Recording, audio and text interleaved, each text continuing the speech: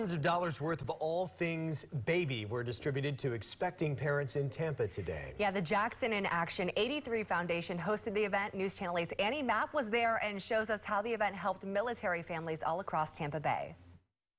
Families attending the Jackson in Action 83 Foundation Military Moms Baby Shower received more than $2,000 worth in baby products. 40 expectant or recently delivered military moms got much needed help to welcome their new bundle of joy.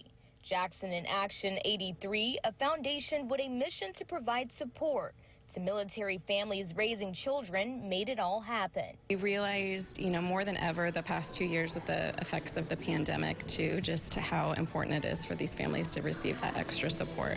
Items families took home include cribs and car seats and the mattress for the crib and high chairs, clothes, diapers, wipes. They get a whole bundle worth $2,100. For expecting mothers like Tara Smith, it's a huge help.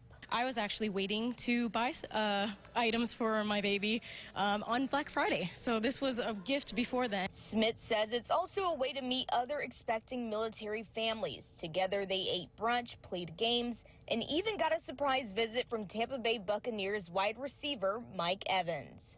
It means community. That's the biggest thing. We always love support. In the last 9 years, the foundation has given more than $729,000 in support to expecting military families. In Tampa, Annie Mapp, 8 on your side.